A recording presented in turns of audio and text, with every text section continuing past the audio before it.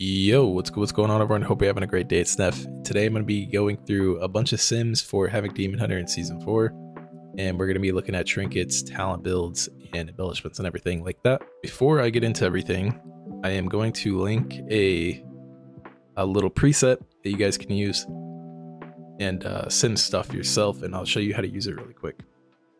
So this might be a little flashbang really quick. Close your eyes.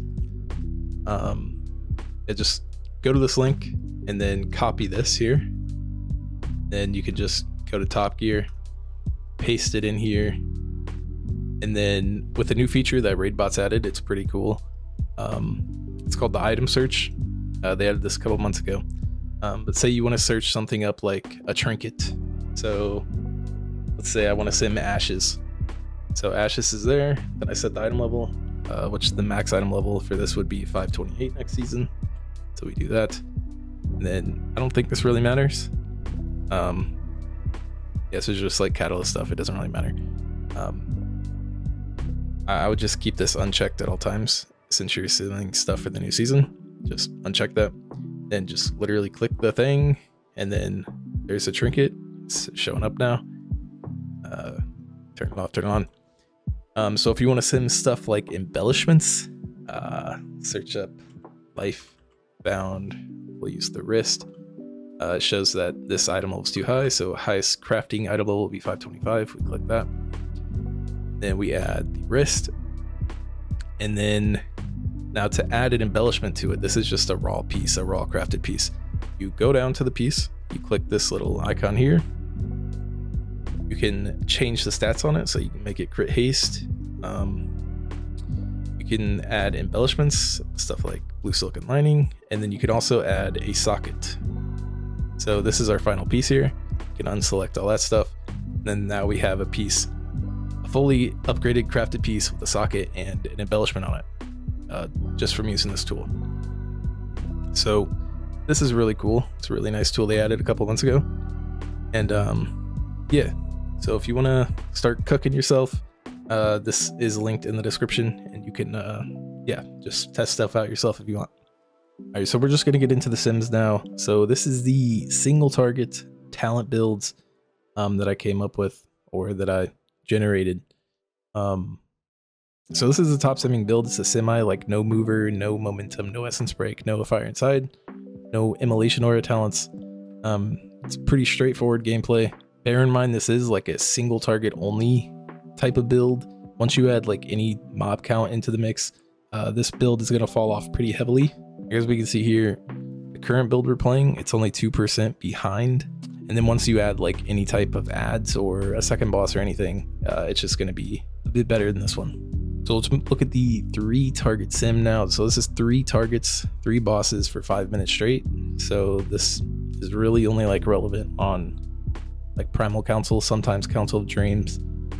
I can't remember if there's 3 bosses at all times, or sometimes on Forgotten Experiments, but I'm not too sure. I think there's only like, in Mythic, there's only like 2 at a time, but you can do 3. I don't know.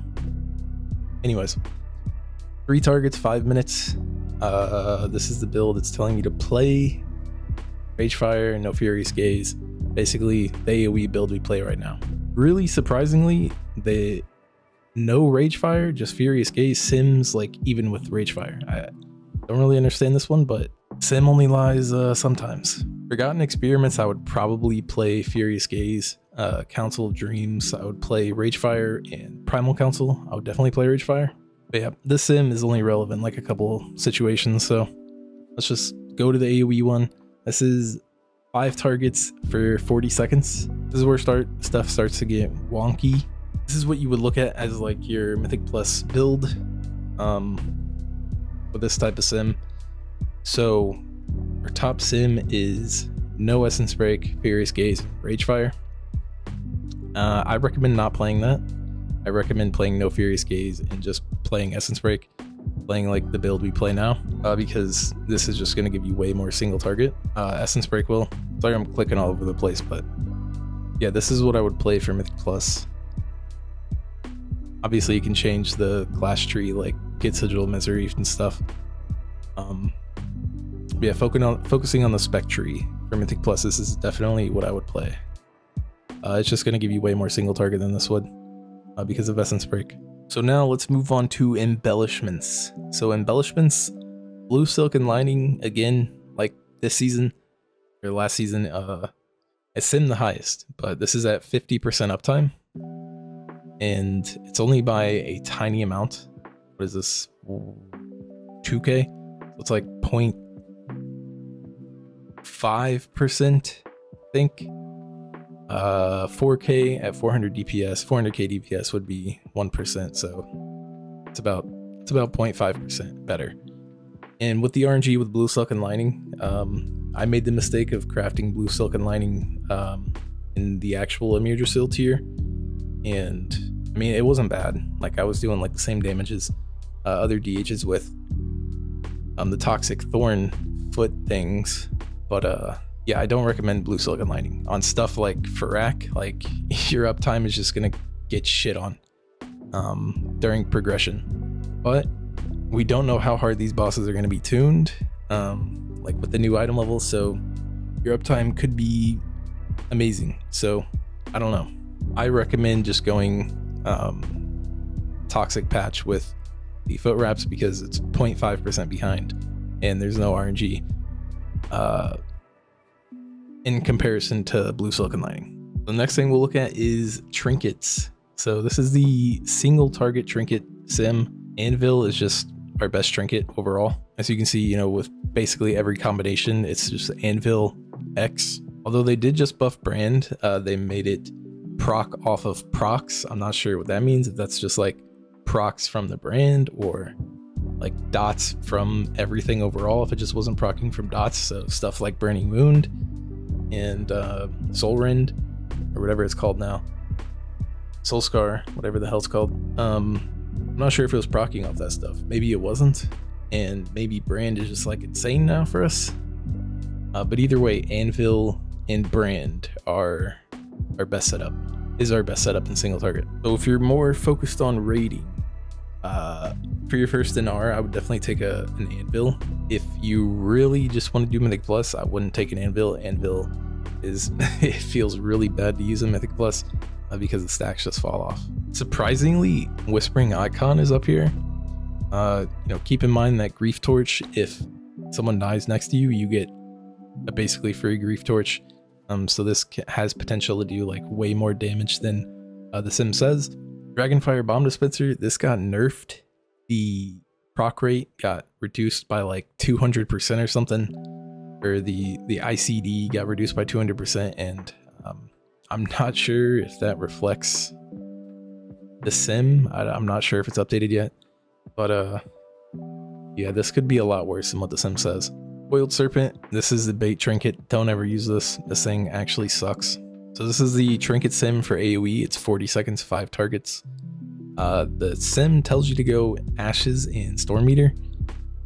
I don't know how I feel about this. I mean, it's going to do a lot of damage, like for those 40 seconds, obviously. But outside of that, it's going to fall off pretty hard. Where else you could use something like a Pips or an Ashes, or something like OCE and Ashes. Something like, most of the time in Mythic Plus, you want like a trinket you can use with your cooldowns, and then something that will just always be proccing outside of your cooldowns, just to give you a little bit extra damage for the most part. So this might be really good. Like, you're probably gonna do like a crazy amount of damage and high overall with this setup here, but I don't know if I recommend it. I recommend something just like Ashes and Pips, or Ashes and OCE, or Icon. Call to Chaos is pretty good. Augury is obviously pretty good, but you're losing out on a lot of primary here.